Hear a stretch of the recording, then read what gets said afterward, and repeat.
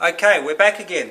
Now I'm going to drill a hole through and turn the round hole into a square hole for our cross.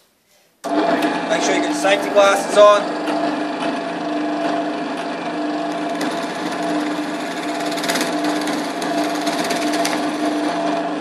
And straight through like that. Try and use the biggest drill we've got, because then we have to get that file through there. That might be a bit tricky. I think we should have a bigger drill than that. Anyway, use your vise.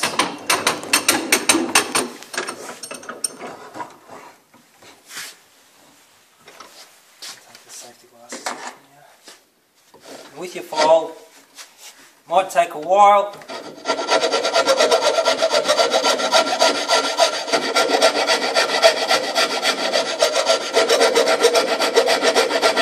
So all I'm going to do is I'm going to use my square file and keep filing until I make that a nice big square hole, okay? Which you will see when you come back for the next step.